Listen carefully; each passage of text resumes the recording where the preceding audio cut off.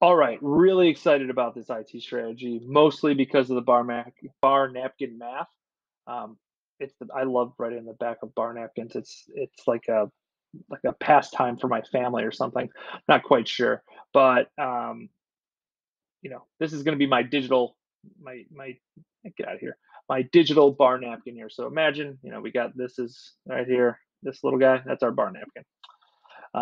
Okay, so simple IT strategies using bar napkin. Man, I can't say that bar napkin math. All right, so this is going to be real quick, simple, easy. Hardware, refresh, cycles. Booyah! Oh, capital H. Bam. Don't need that one. Cool. So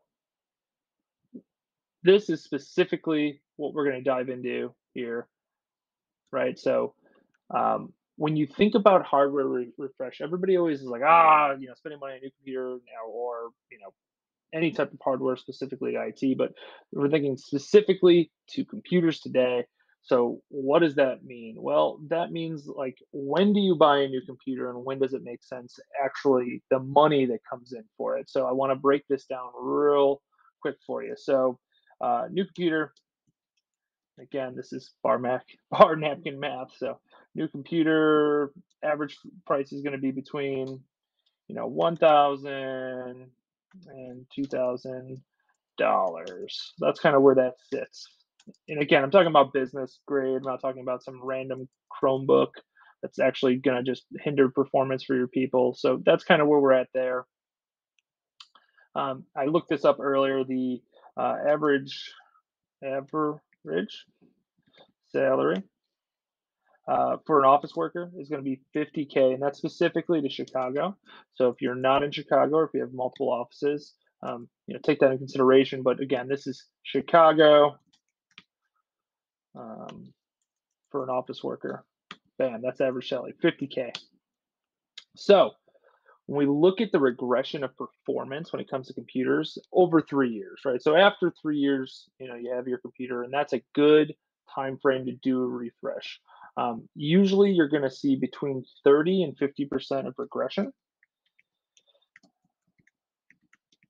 right? So regression of performance is going to be 30 to 50%, somewhere in that ballpark is what that's going to look like. Man, I need a bigger box here.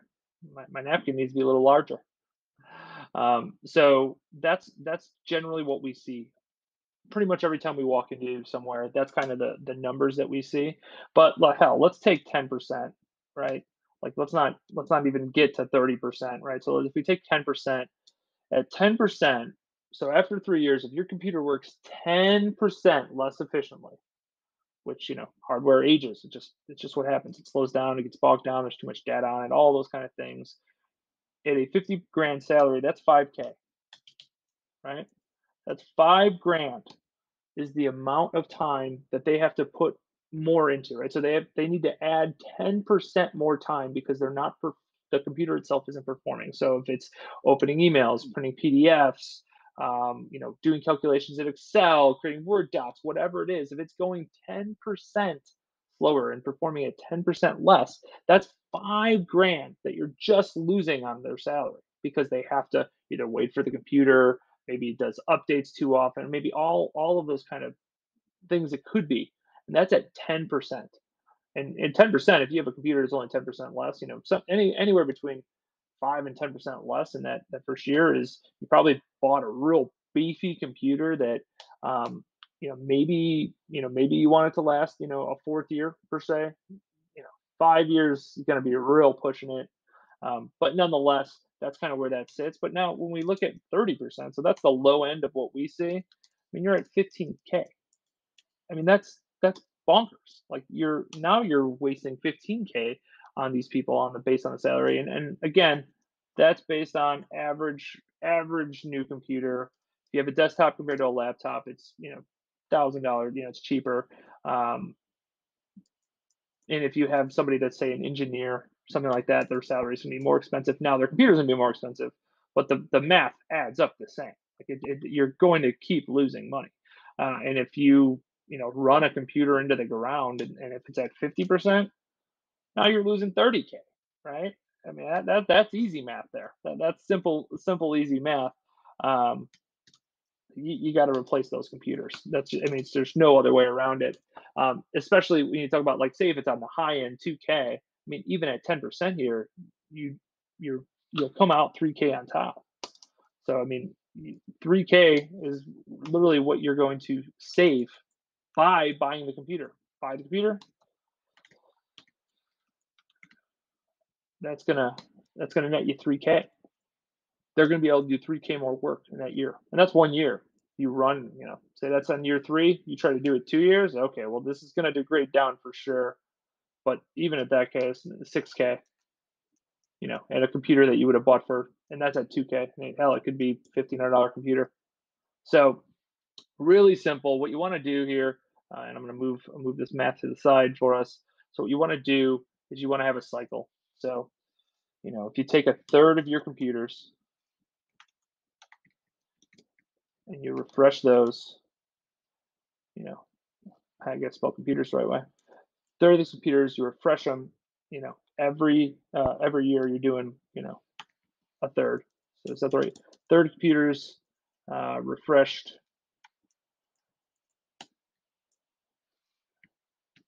every year, right? So you do that. Third computers refreshed every year is going to be the basic piece of that strategy. You want to buy appropriately. Again, remember that new computer here. This is in that grand to 2 grand. That's going to be a good starting place. Now, if you have engineers, you need to give us a call, or you talk to your IT department, something like that.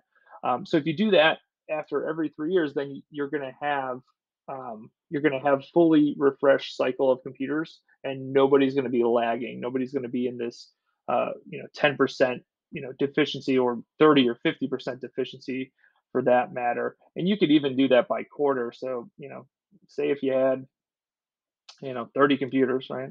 So 30 computers, you do, which you do every 3 years, so a third of them, right? So that's going to be, you do 10 computers a year. You could even do it by quarter, so that's like 2.5. So that's 10 a year, which equals 2.5 quarter, right? Which again, let's take the average, take the middle ground there. Again, it could be just 1,000, but take the middle ground there. That's 1,500, times 2.5, which is going to equal you out to, somebody do that math, 3 grand, 3,700, right? 375. So that's what you're essentially doing each quarter in this 30 computers, right? So if this was 30 computers in your company, divide that by three. If you just do 10 a year, if you do, quarter of those each quarter, you're looking at 3,750 a quarter.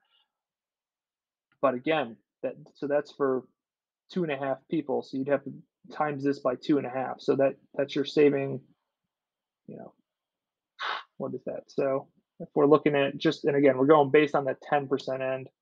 So at the 10% end, at 2.5, you're at what? That's 10 grand plus. So here at 12.5 is essentially what you would burn in a quarter, um, instead of spending that 37.50. That's the easy, quick math to it. This is your burn. I don't know if burn rate's the right word, but it feels good right there. So your burn rate per quarter is going to be that at that 30-person company at 12.5 per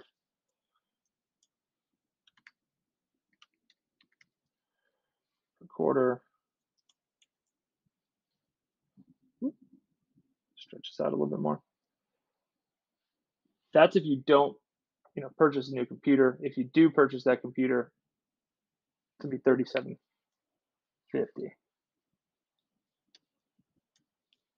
And to be fun, I'm pulling a calculator out because I'm not doing all this math in my head anymore. Too difficult. Pull it out here.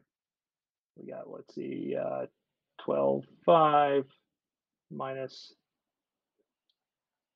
that.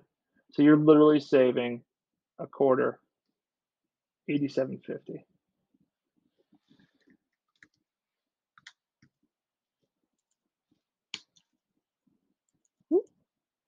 Gotta put them dollars in there. Quarter or times 4, 35K a year. I'm getting too long with these numbers here. Just throwing a K in there. Year. Stretch it out a little bit more. There we go. And that's the savings. So that's what you save by buying a computer. And again, this is literally only at this 10% rate, right? So it's not even when we're talking into here, right? We're just talking right here. So at that 10%, that's where you're equating down to that burn rate per quarter. Obviously, you have to purchase the equipment, so there is a dollar amount there that you are paying, but the saving just, I mean, you're what is that, over twofold. I mean, it's a no-brainer. So that's essentially the IT strategy for today. It's literally a hardware refresh. It's so simple. You do bar napkin math. Um, yeah, that's what I got for you. So hopefully this is helpful to you. If not, yell at me and tell me. Shoot me an email back and say, "Hey, Justin, that was not helpful at all. You're a crazy man." Um, and I'll take that. I'll take that feedback. So yeah, so here it is: bar napkin math, IT strategy, hardware refresh cycles. Um, get yourself 35. Again, 30-person company. Get yourself 35K additional a year. Um, it's a no-brainer. I mean, it's a simple no-brainer.